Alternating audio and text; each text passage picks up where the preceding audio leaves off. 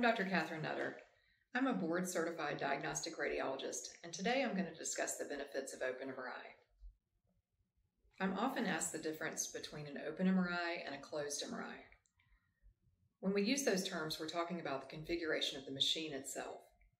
A closed MRI is the traditional tube that people are afraid of, that you slide the entire patient into and you can't see out around you while you're in it.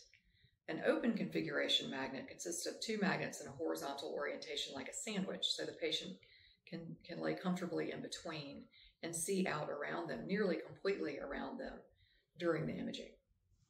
I've worked at both independent imaging centers and in a hospital setting.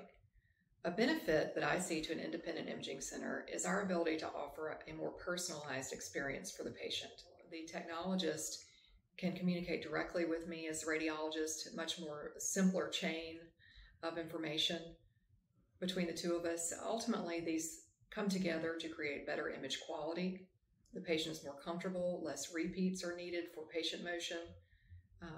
And when better image quality comes to me as a radiologist, that makes me happy because then I'm able to provide the best interpretation that I can and a faster and more accurate result for you as a patient.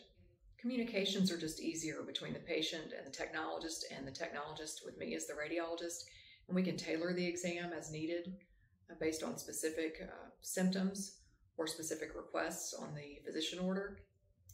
Ultimately, these come together to create better image quality, which makes me happy as a radiologist, and ultimately I can provide a more accurate and timely interpretation for you as a patient.